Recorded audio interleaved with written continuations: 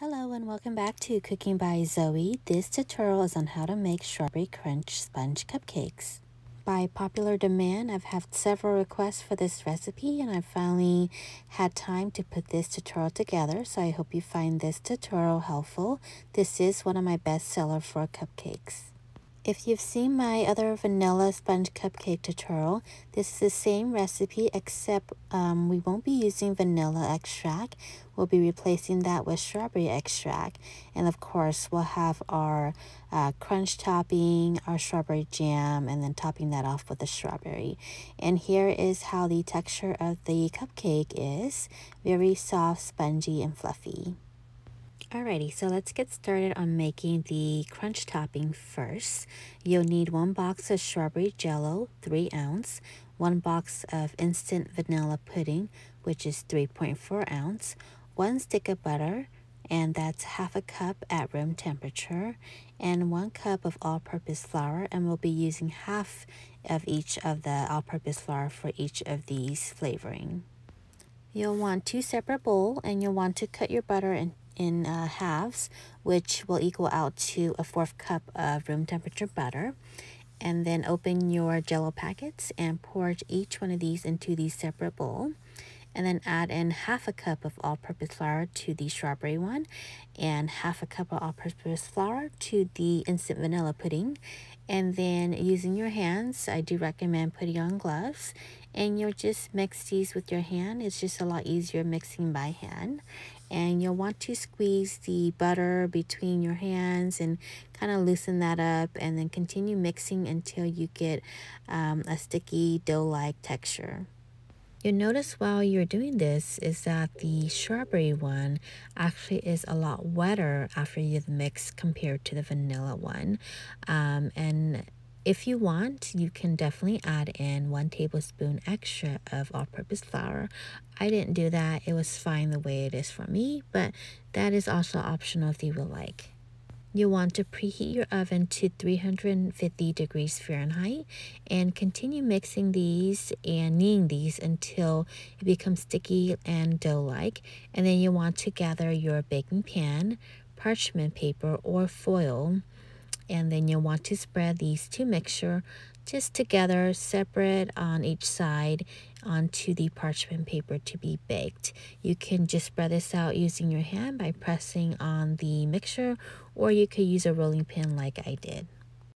Bake this for 10 minutes at 350 degrees Fahrenheit, and this is how it'll look after it's been baked.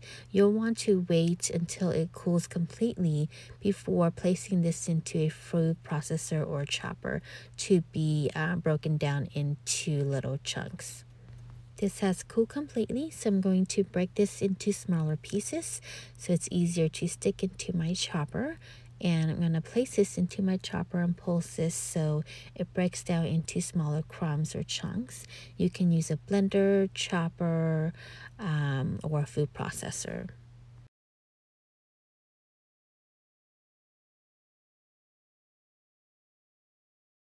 Here is how our crunch will look like, and if you don't want the chunks or crunch to be too small, just make sure you don't chop it too long.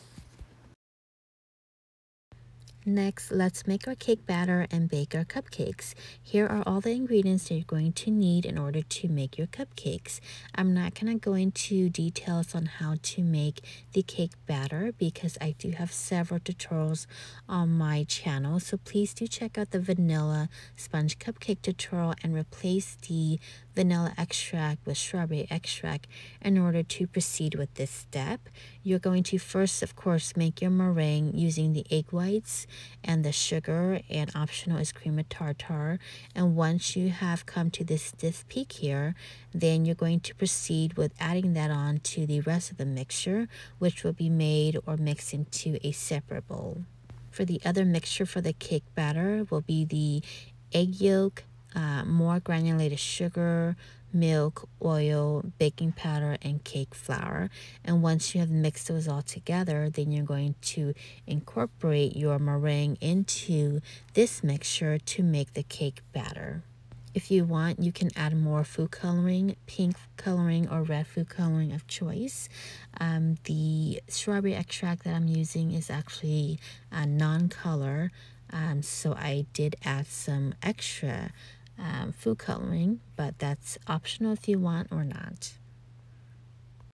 For the food coloring, I ended up using this dark red food coloring along with a pink gel food coloring to get more of a pinkish red tone in my cupcakes.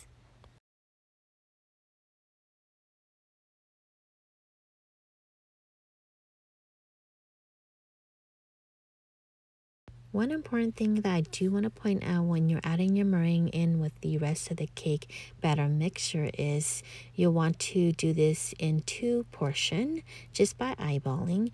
And what you want to do is scrape the side of the bowl and then kind of chop in between the center of your mixture. You don't want to do a continuous stir and you don't want to overmix your batter, making it too thin. If you do that, then you're going to have a cupcake that's not very spongy, that won't rise so well as well. So make sure that you just mix enough that all of the egg whites are incorporated in, and that way your batter should still be quite thick, not too runny, and that will result in a really nice fluffy sponge cupcake.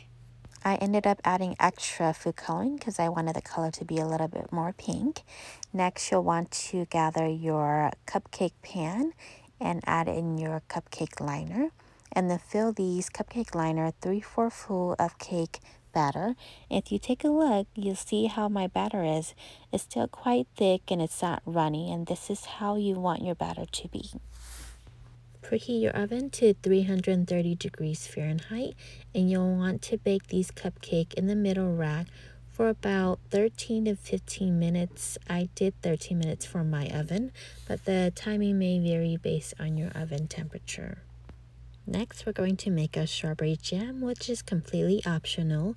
You'll need 1½ cup of strawberry puree, 1/4 cup of sugar, 1½ tablespoon of cornstarch, 1½ tablespoon of water, and red food coloring, which is optional. Place your strawberry into the blender and then blend this without any water. And then once it has been blended well, you're going to pour this into a pan and cook this under medium heat. If for some reason you had to add water in order to blend your strawberry, then you want to cook this down just slightly a little bit to make it thicker. If you did not add water like me, then go ahead and just add in your granulated sugar, mix this well, and cook this under medium heat. You'll want this mixture to come to a simmer, and then just continue cooking this for about 3 to 4 minutes until it thickens just slightly. Once that happens, you're going to add in your mixture, which is the cornstarch and water. I did not show that in the video, but it's pretty much 1½ tablespoon of cornstarch mixed with 1½ room temperature of water.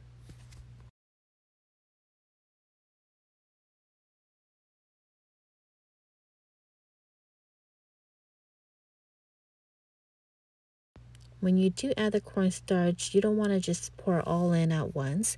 What you want to do is stir with a spoon with the mixture and then pour in the cornstarch. That way you don't have clumps from the cornstarch being poured into your strawberry mixture.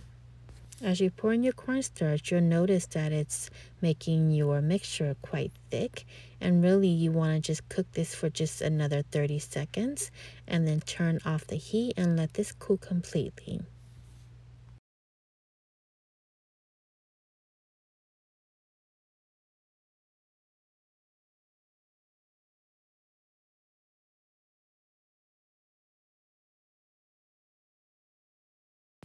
Here is the end result of my baked cupcakes.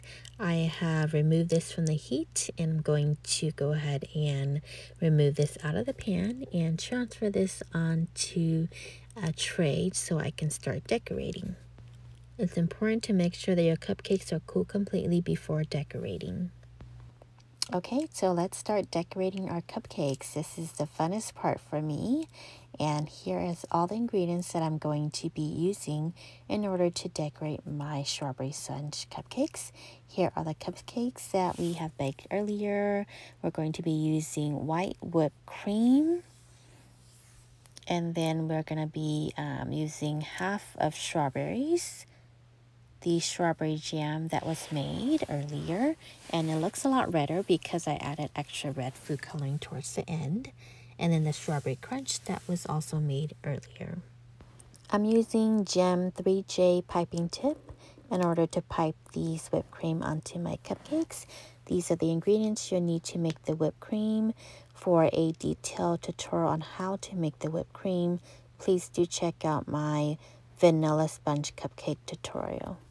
After piping your cupcakes, you'll want to add on to the cupcake topping with some strawberry crunch. And to do this, you can just simply use a spoon and add on the crunch to the top. Or if you want, you can sprinkle on the crunch, whichever you would like to do.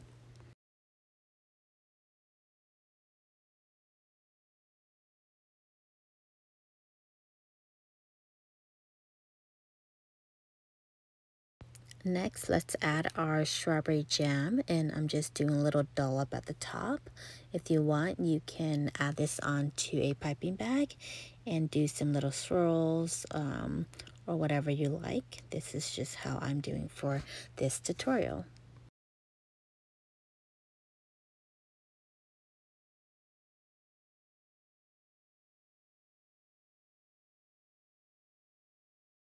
Lastly, add on your half of the strawberry to the top to add a finishing touch.